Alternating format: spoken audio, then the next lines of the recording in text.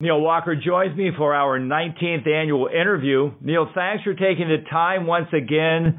19 years, unbelievable. Well, thanks for having me on again, Joe. It's always a pleasure to talk to you this time of year. And 19 years we're creeping up to that 20-year mark. So it certainly brings a lot of perspective, brings back a lot of memories of my days in Altoona and our first couple go-arounds in the interview world. This past October, your dad passed away. He was very influential in your life. Of course, he was a major league player. You've got to have some tremendous memories of your life with him. Oh, yeah, absolutely. And, you know, the thing that I remember the most he instilled in me, along with my mom, was just, you know, that resiliency. And from an early age, if you needed something or you wanted something, you were going to have to go and earn it. And I still say to this day, and I tell a lot of youth kids and youth parents this, the one thing that I appreciated more than anything else is, you know, when I was in high school and growing up, I knew that I wanted to try to be the best baseball player I could be, whether that was a, you know, college or JUCO or major league or whatever. And, you know, I can remember that my dad's stance on it was, okay, well, when you want to go hit or you want to go throw, you need to tell me. I'm not going to drag you to the practice field. I'm not going to drag you out in the front yard to play catch.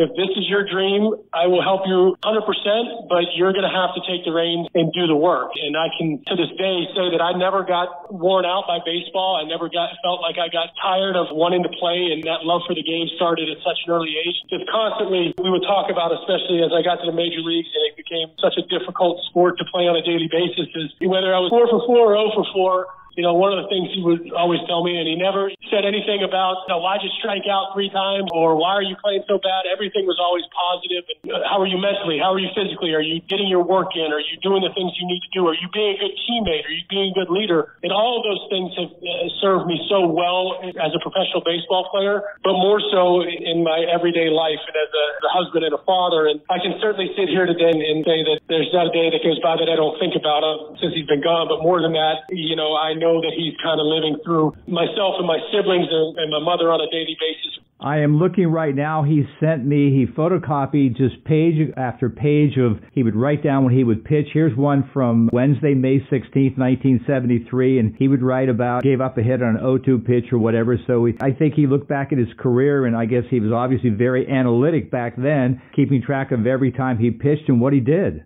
Yeah, and, you know, for a guy like him that was mostly a reliever in his career, and, you know, when you look back at his actual numbers, they were pretty good. And he didn't come from a sports background by any means in his family, so that was probably something that he had to really work for growing up just outside of Tampa and going to the University of Tampa. And Steve Garvey was a teammate of his, and I know that many times he has said that just playing with Steve and seeing how great he was as a youth and as a high school kid, and obviously going on to a baseball career, following those guys around and working with those guys and pitching to those guys and all of that was something that helped sharpen his skills because, like I said, he didn't have brothers. He had one sister. He had a father that worked for a phone company that was up on pole lines, sweating in Florida every single day of the year. And so he had to really breed himself into a baseball player. And I know talking to him, he wished he had gotten the opportunity to be a starter at one point. He was blocked in that 71 season in Baltimore by that great pitching staff they had there, but then it ended up being a blessing in disguise by, after that, being Rule 5 to the Montreal Expos and having a good career there and then bouncing around to a couple other clubs to round out his career in the mid-70s. You know, you talk about your upbringing with your dad and the realistic point of view he had about things, and you look at what's going on today with name, image, likeness, and it's filtered down to college athletes and high school athletes. And where do you see this going? It's almost now like free agency. What do you see some of the pitfalls that's going on now with college athletics and high school athletics? Yeah, it's very interesting. I mean, I saw something online about the quarterback for San Francisco and what he's making and then what the quarterback at USC is making. And you're thinking to yourself, this can't be right. But, you know, obviously everybody knows, especially in the major college football world, what the financials kind of look like. On one hand, you feel good that guys that maybe are helping universities make an inordinate amount of money are getting something, but you also feel like they're creating a system where the best players are not even considering going to middle tier universities. And, you know, I can tell you in the baseball world, the amount of guys that I played with that went to JUCOs, that went to D3s, that went to D2s, that ended up being great Major League Baseball players, the list is really, really long. And, you know, it's kind of apples to oranges in certain aspects, but you'd love to see a way to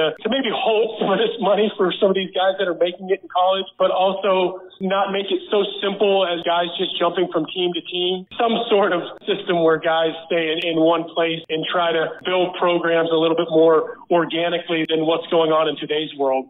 Travel ball also, many people say, well, you can be what you want to be in life, but you've got to have that raw talent. You obviously had it to play in the major leagues, but there are some kids, and there's nothing wrong with this, that are never going to make the major leagues. They don't have that raw talent. Are so many parents just not realistic about it? The one thing that I'm seeing with the youth sports world is it's just getting younger and younger with the travel, with the amount of games kids are playing. And speaking from experience, and even though the 90s and the early 2000s were a much different time than now, I always felt like whatever season of the year it was what I was going to play.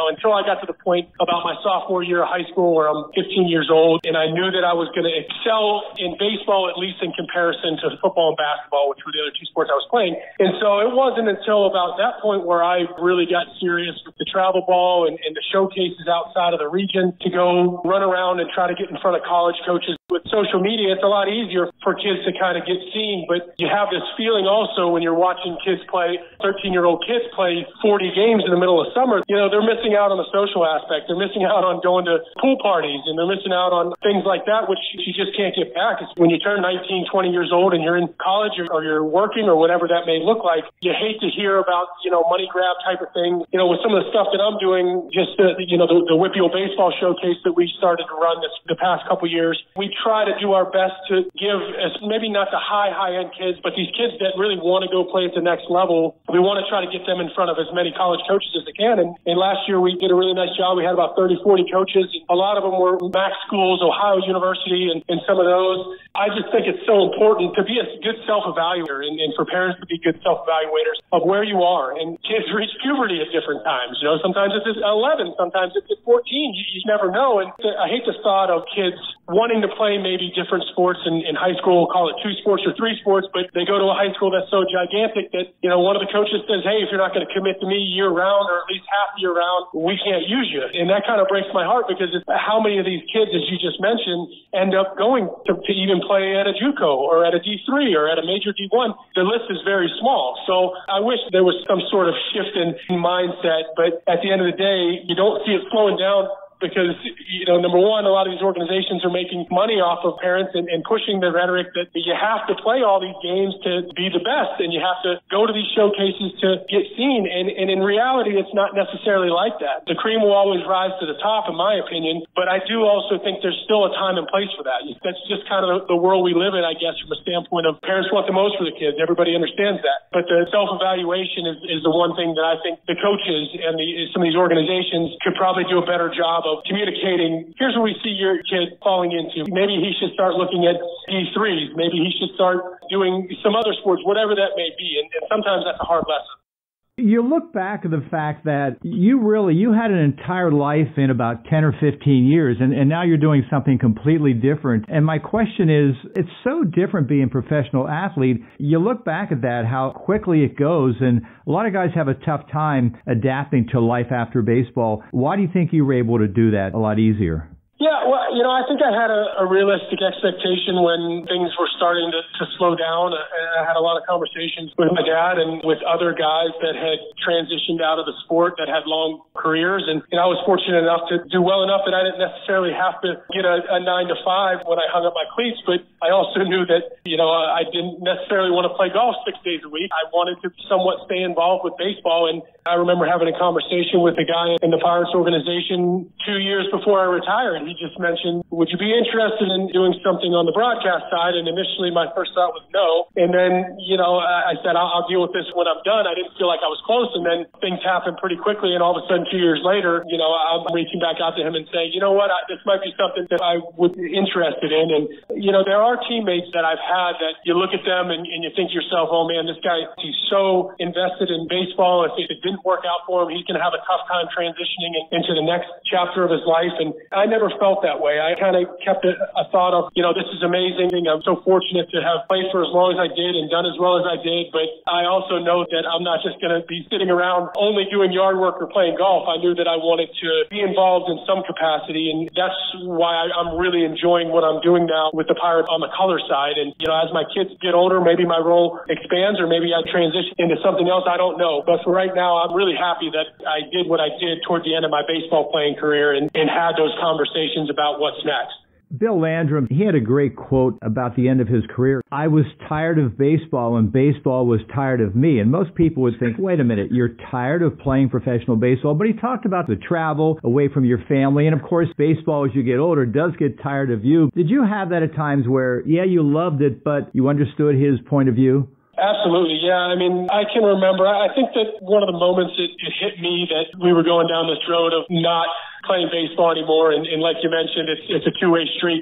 You get a little tired of it, but it also, you start to see a lot of guys pass you by, and especially in a world when I retired a couple years ago, that the utility-type player was non-existent. It was more of a carousel of the AAA guys coming up, and maybe one of them does well or doesn't, then goes back down. But I can remember waking up after a late flight into, I think it was maybe Chicago, and you get into bed, and I remember waking up the next day and saying to myself, I have no idea what city I'm in. I had to literally look out the window to realize what city that I was in, and that had never happened to me before. And so I know when that happened, I kind of did some internal thinking, and that was probably about a year and a half before I hung them up. But I know that by the time that I was done, my body was telling me that it had had enough. My mind was telling me it had had enough. I certainly felt like it was time to get to the next chapter, to spend a lot of time with my young family, and maybe think about doing some other things. Some final moments with Neil Walker. Neil, the changes in baseball, the universal designated hitter, pitch clock, shifting, what do you feel about the changes that have happened in the last couple of years?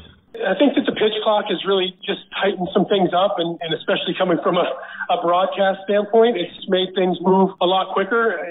Trust me, players don't want to play a 3.5-hour plus game as much as the fans want to watch a 3.5-hour plus game. I think that has been good for baseball, just from the sheer fact of, let's keep it going in between innings. I don't love the throw over rules. I kind of feel like if you want to shift, you should be able to put any player that you want in any position that you want. That's just kind of my feelings. But the DH, especially coming from a position player standpoint, for me, that's an extra player on the roster that's getting an opportunity. A lot of purists will snark at that, and I certainly understand that. And trust me, I was an NL player for my entire career, except for one stop with the Yankees. So I enjoyed that side of the game, thinking your way through the game, especially the late innings with your bullpen and, pinch hitters and things like that, and defensive replacements. I love that part of the game. I'm kind of torn with that part, with the designated hitter part of the game. But I do think that, adding that extra hitter, it seems to be, it's kind of somewhat canceling it out. But of course, you're also losing that late inning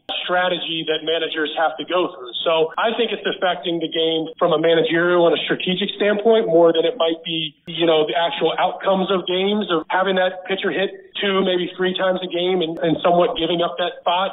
But time will tell if that ever changes, but I don't see that portion of the game changing anytime soon. Latest story you remember about your dad?